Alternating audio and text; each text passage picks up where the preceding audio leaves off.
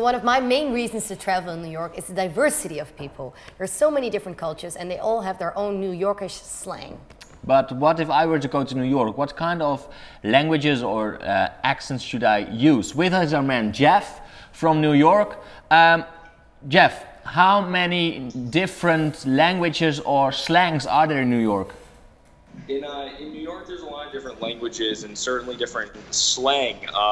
Slang can be a different terminology for the East Village, West Village.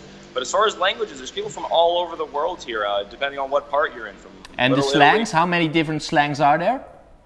How many different slangs? Well, the specific slangs that I know of is a range of terminology. So, you know, maybe, 200, 300 is as much as language as anyone can come up with here. Wow. So what is the most spoken slang in New York? And what should I say when I'm in Little Italy, the Bronx, Manhattan? Can you do some of the accents?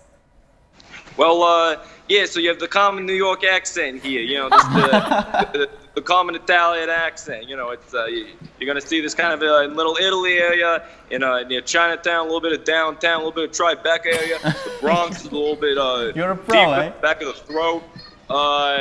So when you're there, what you're going to have to know is to get around the subway, a lot of slang is uptown, downtown, going which way you're going, crosstown with the city,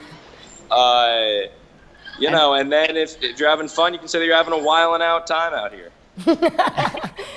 And the famous American or famous New York people, what like Leonardo DiCaprio, what is his accent?